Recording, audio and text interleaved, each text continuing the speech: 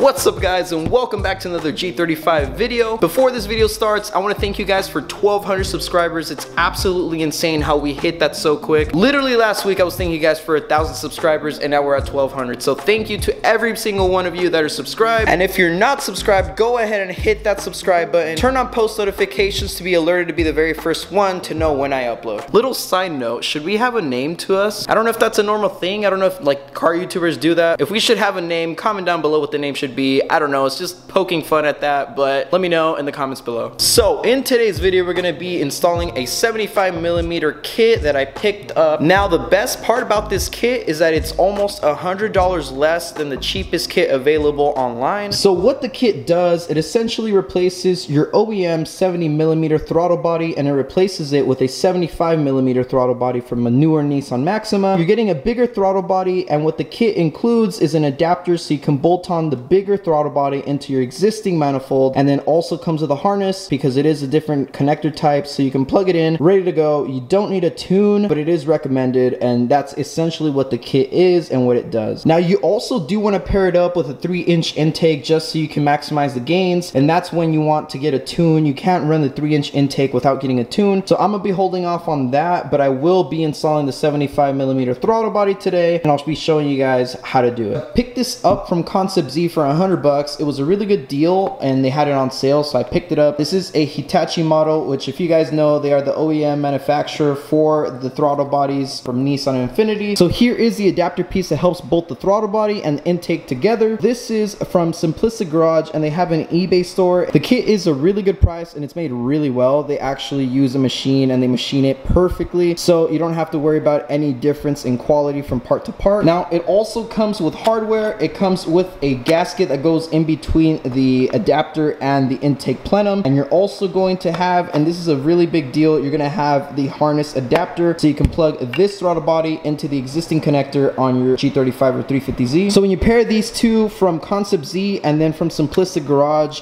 you literally save almost $100 from the cheapest kit that they sell online. I'm going to be showing all the prices right now on screen, so you can see here this is the price for Concept Z, and you can see here this is the price for Z1 Motorsports, and then you can see the price for the NWP throttle body. And I mean, looking at the adapter, there's like no rough edges. It's literally machined and it looks really good, and it also does have an O-ring, and that's pretty cool because you really get a good seal on the throttle body to the adapter, and you don't have to worry about any vacuum leaks you may get. I will leave a link in the description down below if you guys want to pick one up. I'm not making any money off of this, trust me. I just believe that this is a better alternative, and if you guys want to try it out, go ahead and do so in the link below. I'm gonna go ahead and take off the two clamps so that way we can go ahead and take off the throttle body.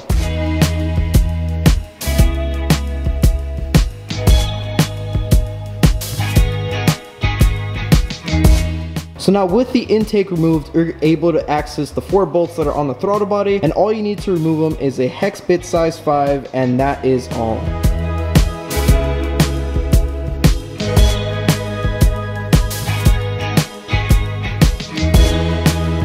One thing to note is if you do buy from Concept Z, it is going to have these coolant ports. You might need to cut them off. I do have a cutoff wheel in case I need to. If you don't have one, just keep that in mind that it might be necessary to cut these off because it might hit the intake plenum. This fits really well. This comes with a gasket that goes in between this one, and it also has an O-ring, so once you bolt up the throttle body, you are done, and just connect everything else and you're good to go. So guys, like I had said earlier, the coolant ports are actually in the way of installing this throttle body onto the adapter. So you will need to cut these coolant ports, so it shouldn't be that big of a deal to cut them off, so let me go ahead and do so.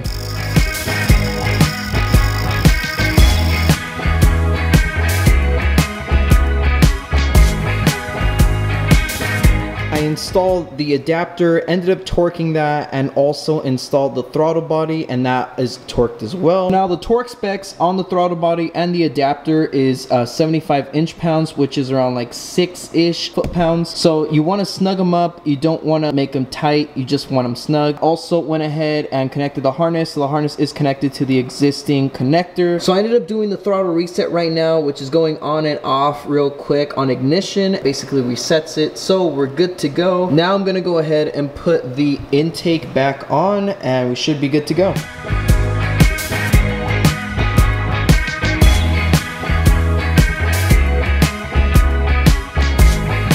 So obviously you guys are gonna have a lot of questions, so leave them down below in the comments. I'll make sure to try to answer as many as I can. But now we're gonna go to the driving portion. I wanna give you guys my first impressions on the kit, so let's go ahead and go into the car. All right guys, so we're in the car right now, and I'm gonna go ahead and take it on a little drive, warm up the car, and then we're gonna get into some runs. So the outer looks fine, don't have to worry about that. I don't have to worry about any vacuum leaks. It feels a lot more free flowing. I feel like the car is working less, but you're still getting to the same speed. So second gear, 3,000 RPMs.